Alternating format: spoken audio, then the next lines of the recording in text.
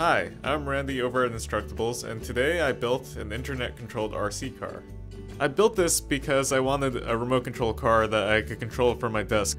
It's fun to drive around my apartment while I'm sitting at work.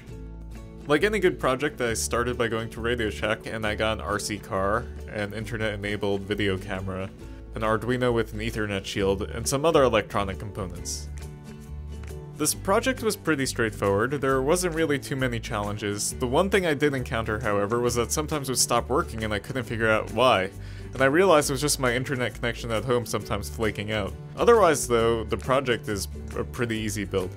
One of the reasons I came up with this project was because I've done a lot in the past with robotics and remote control vehicles. And I just really enjoy working with them and exploring the different possibilities they offer.